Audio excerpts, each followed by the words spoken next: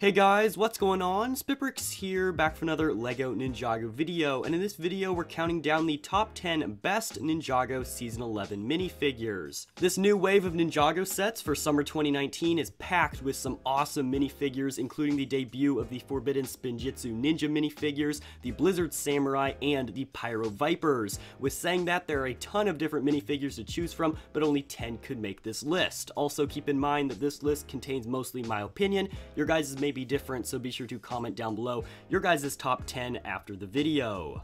With that in mind, if you go on to enjoy this video, I would highly appreciate a like rating down below, and also subscribe to my channel if you guys are not already. We're almost at 100,000 subscribers, which is absolutely insane. And without further ado, let's go ahead and jump right into this list. Number 10. Starting off this list is a minifigure that only comes in one set in this wave. This is the Forbidden Spinjitzu Nia minifigure. She's rocking that brand new ninja wrap piece that all these Forbidden Spinjitzu minifigures have, with that awesome mold on the top. This minifigure came out great. I love the gunmetal gray alongside the light blue accents. In a recent video, I included a poll to see what color combination you guys prefer for these Nia minifigures, and the gunmetal gray and light blue version basically got the majority of the votes, which I thought was kind of crazy. I thought it would have been a little bit closer, but in my opinion, this is my favorite color combination that Nia rocks here, and so definitely deserves a spot on this list. In particular, though, this minifigure is exclusive to the Katana 4x4 set, so unfortunately, the only way to get this awesome minifigure is in that set alone, so either you'll need to buy it on Bricklink if you don't want to buy the set, or maybe you'll find it on eBay at some point. Number 9. At number 9, we have the very first villain minifigure that made a spot on this list. This is the Blizzard Sword Master. This minifigure comes in two different sets, the first one being Lloyd's Titan Mech, and the second one being the Castle of the Forsaken Emperor. And so relatively on more of the pricey side for sets, but this minifigure does not disappoint. Not only does he have a left arm that's semi-transparent light blue, but his actual minifigure head is as well. It's very rare for us to get transparent heads or translucent heads, and in this case we do, and so this is a great minifigure. I don't believe there are any of the other Blizzard Samurai minifigures that have a translucent head except for the Ice Emperor, if I recall, and so this is a great minifigure to pick up and add to your collection. Number 8. Ironically, this wave only has two minifigures that have capes, but yet they're back-to-back on this list. This is the brand new Master Wu minifigure for Season 11. For this season, Wu is rocking this sort of cape in the back, a sort of tan color, so I believe this is the first time that Wu has ever been sporting a cape. He also has a brand new torso and leg print for this season, as well as head print. This is a very interesting opportunity that LEGO took to update the face print for Master Wu. We haven't gotten a new face print for him for a very long time, I guess since the Ninjago movie, and he's also rocking a sort of darker tan rice field hat on the very top. As far as the availability of this minifigure, he only comes in the Land Bounty set, which is a brand new introduction for Season 11. The Destiny's Bounty has had a complete makeover, and if you guys have not already checked out my video as I looked at the evolution of the bounty, there's a link on screen right now. You guys can watch it after this one. Overall, this is a great minifigure and also a great one to add to your collection of all the different Wu minifigure variants that we've ever gotten. Number 7.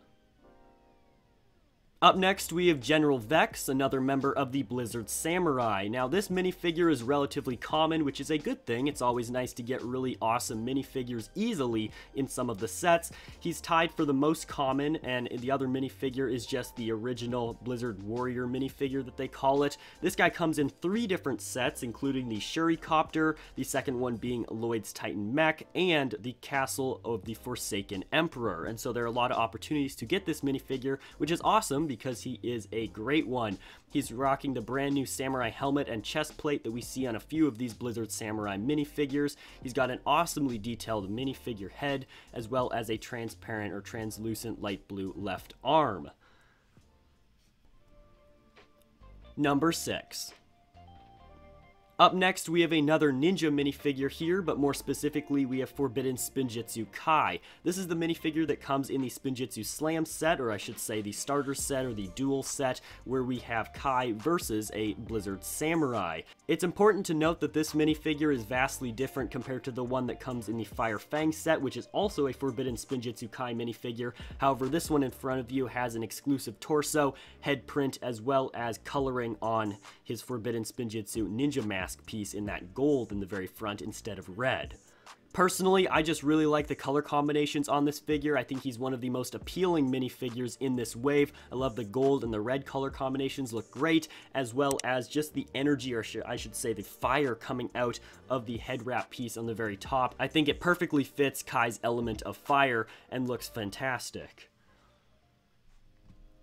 Number 5.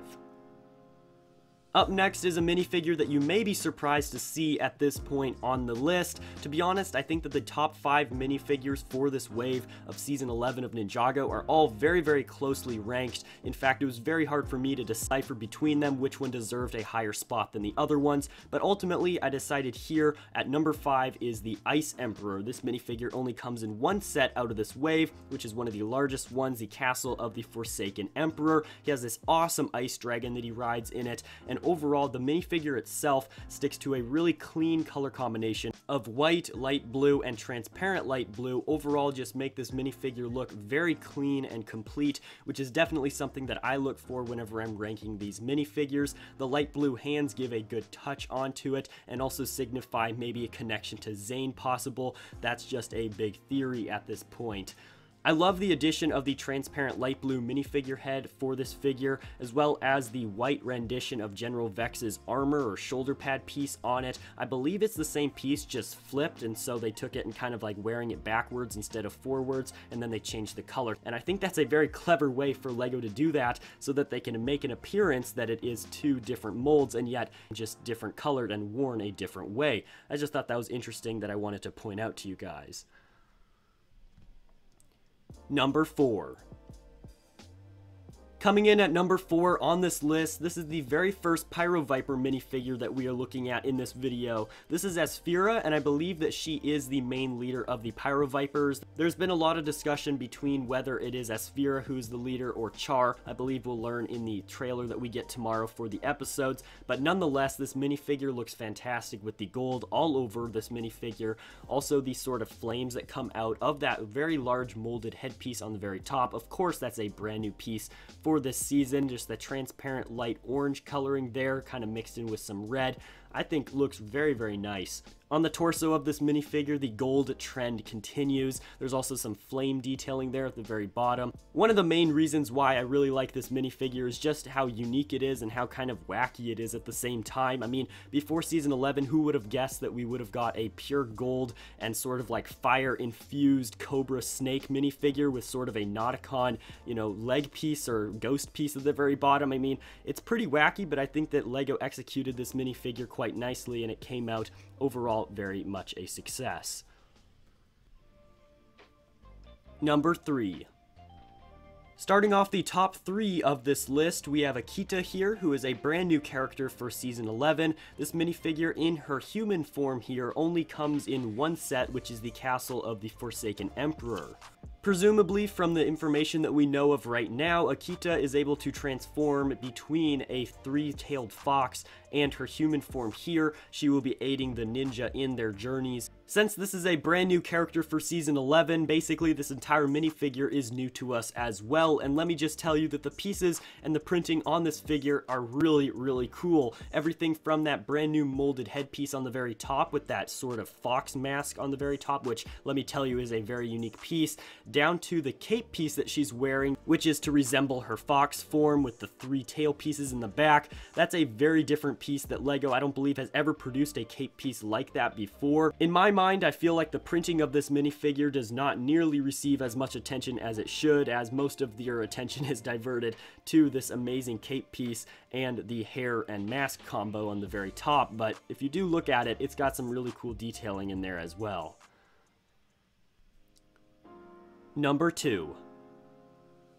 Now, you may have expected to see this minifigure at one of the top spots on this list, simply because of the fact that I like any minifigure that has a snake tail attached to it, but this is Char, and even though I really just have some bias towards snake minifigures, I do think that this is a very solid minifigure to say the least. I love the new molded headpiece on the very top there in a nice black color with the transparent light orange on the sides, the new sort of almost like a copper colored shoulder pad armor for this minifigure I think complements the color scheme very nicely, as well as just the overall new printing there on the snake tail piece on the very bottom. It's always nice to get those pieces. If you want to add this minifigure to your collection, you'll have to pick up either the Katana 4x4 set, or you could also pick up the Land Bounty. Both of the sets in this wave contain this Char minifigure in them. And number 1.